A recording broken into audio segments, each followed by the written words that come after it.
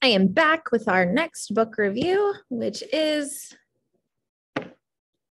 Teen Killers Club by Lily Sparks. So Teen Killers Club by Lily Sparks is about a girl who is accused of murdering her best friend. And then instead of spending her life in prison, she's given the opportunity to join a group of other teenage murderers to become trained assassins, basically.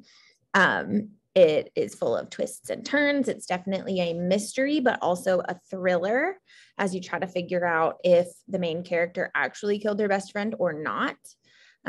What I really liked about it was getting to read about these teenagers who obviously have a lot of problems because they're murderers, but they're also going through normal teenage stuff like acne and crushes and whether or not they're going to wear makeup.